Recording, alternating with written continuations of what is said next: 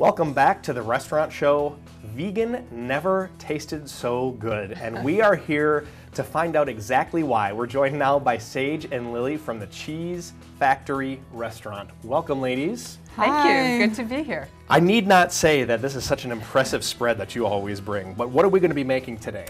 So today we're making a really simple but very, very tasty recipe that we call our chipotle black beans. And so we'll get right into it. All right, excellent. Excellent. We're going to prepare the beans by heating up some vegetable oil. Sure.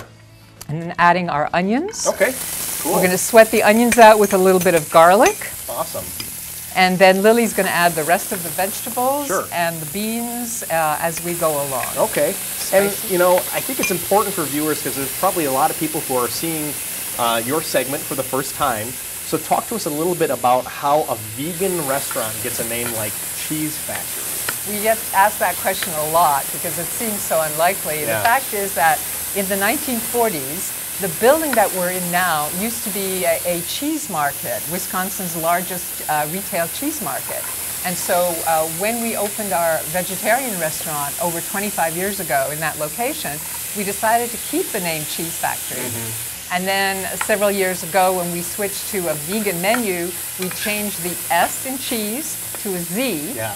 And there you go. There you go. The Cheeze So you wanted Factory. to keep the name, but let people know that it wasn't really real cheese there. Yes. So, well, that's cool. And then you've got some dishes that you brought that all utilize the chipotle black bean recipe. So can you talk to us a little bit about what you brought here? So while Lily is getting the beans processed, we're going to show you with this one recipe, which by the way is in our cookbook right here. Awesome. What was happening was a lot of our customers would ask for our recipes when they would come in and taste the food. So we finally just put together a small cookbook with 24 of the most popular requests.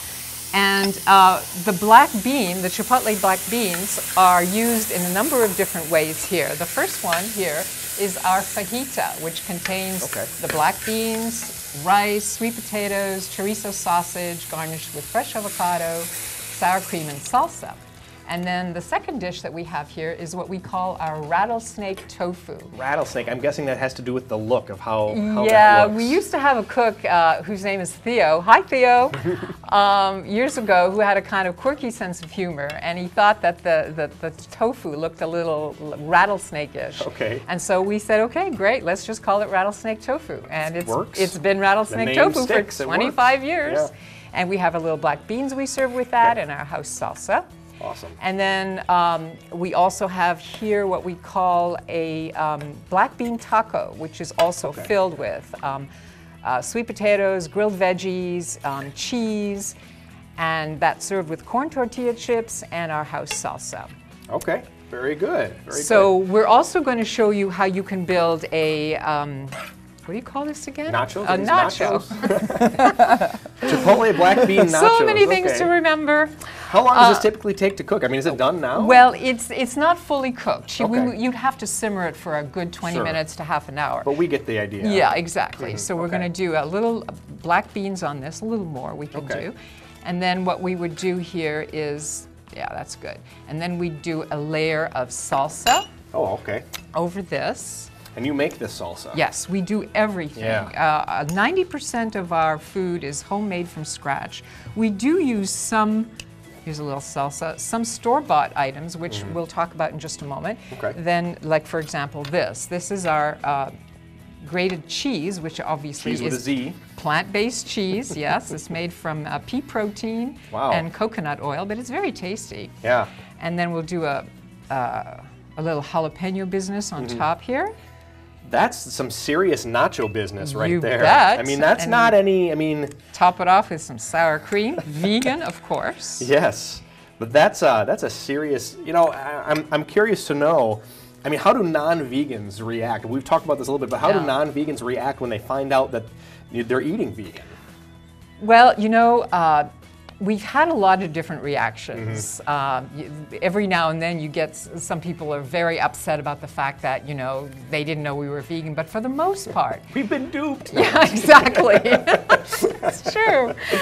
But for the most part, once they decide to give it a chance Sure. and taste the food, they just love it. Yeah. Because it's really tasty, I have to say, even if I do say so. And is it true that you've had customers in the past that didn't believe that they were eating vegan? We have a story about this gentleman who we had an appetizer that we were doing a special of that day with using an oyster mushroom that we grilled with garlic and olive oil. And one of the servers came back to the kitchen and said, "This guy doesn't believe he's not eating meat. Could you please go out and talk to him?"